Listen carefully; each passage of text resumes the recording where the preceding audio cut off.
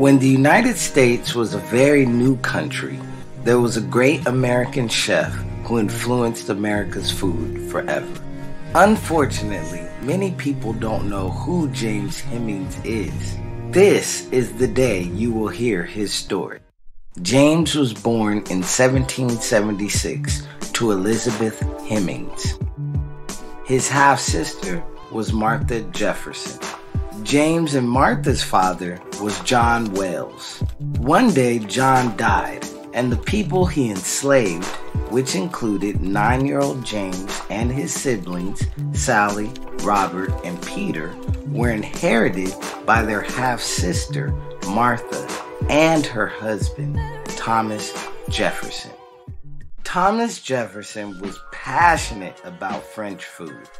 Thomas longed to have a personal French chef who could create his favorite dishes, but he couldn't afford one on his government salary.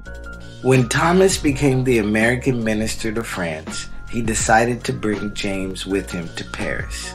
The trip to France changed 19-year-old James's life forever. James trained with famous restaurateur